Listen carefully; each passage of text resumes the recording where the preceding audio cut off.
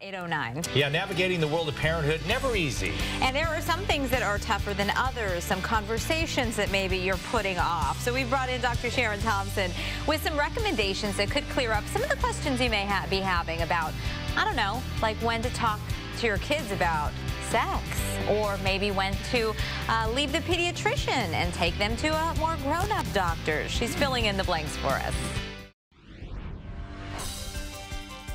Good morning, Arizona. It is 8:12, and your Health Watch this morning. As parents, we often wonder, are we doing things right? We need a pat on the back and some guidance, right, every now and again to know what we need to be doing at the right time. So Dr. Sharon Thompson is joining us this morning to help us through some of the maybe trickier moments of parenting, a couple of the things that we might want to address in a timeline fashion. Good morning to you. We were just giggling because I was sharing with you, even during college, I was still seeing the pediatrician who I had seen since birth, and she was actually consulting me on my college applications with the trains and the little pictures of bumblebees in the office. So that might have not been the best thing.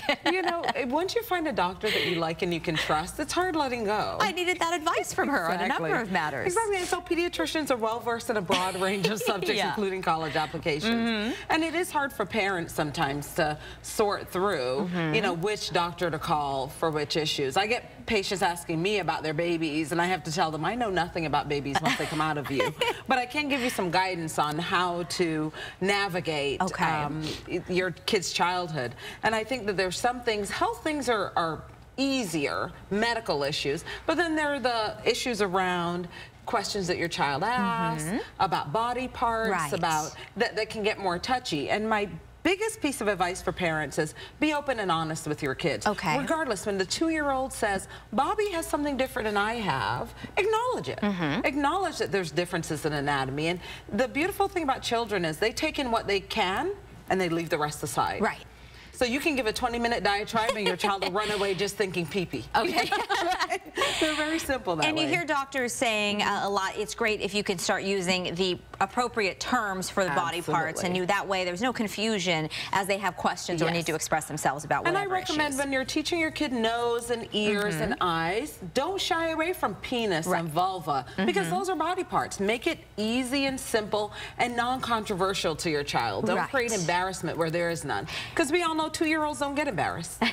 No, they sure don't.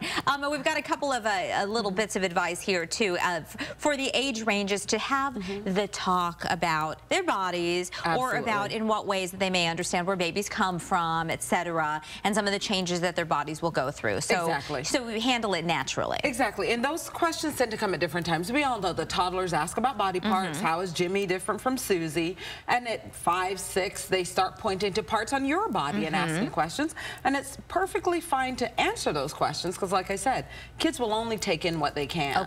We all remember in horror the songs that we used to jam to when we were 10. And now we look back and the lyrics are so inappropriate. But at 10, we had no idea, right? Yeah, you're innocent. Is that what I was singing? So you feel free to explain to your kids when they ask questions because they take in what they can, they leave the rest alone. So what about that doctor change? At what point does this say a girl needs to be starting to see a gynecologist? I mean, that seems like a big step. So things have changed quite a bit. If your daughter is having no problems, she can actually hold off on going to a gynecologist until she's 21.